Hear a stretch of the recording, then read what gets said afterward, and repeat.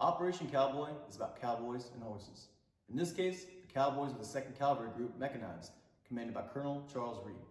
And the horses were prized Lipizzaner show horses with a 400-year unbroken lineage. In the closing days of World War II in April 1945, several hundred Lipizzaner horses were at a stable in the Czechoslovakian village of Hostow. Colonel Reed knew that the brave horses would not survive the turbulent aftermath of the war. As a longtime cavalryman, he saw it as his duty to protect and relocate the horses. "We were so tired of death and destruction, we wanted to do something beautiful," Reed said.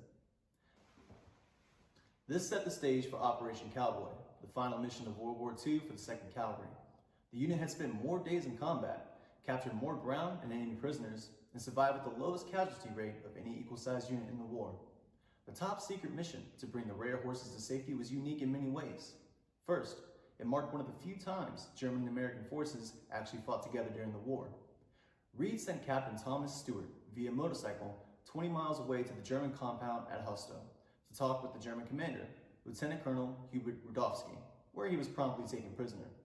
Knowing the end of the war was imminent, however, Rudowski's men was able to convince him to surrender to the Americans.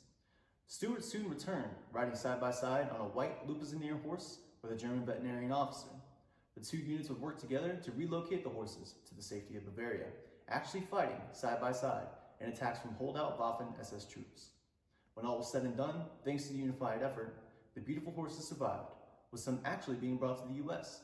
The mission was an interesting footnote in the history of the war and a proud moment in the long and storied history of the 2nd Cavalry Regiment.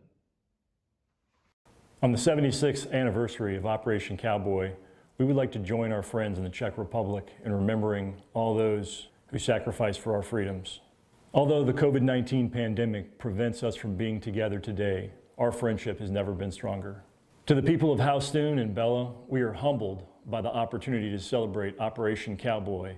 We remain grateful for our enduring friendship, and we look forward to seeing you again in the near future.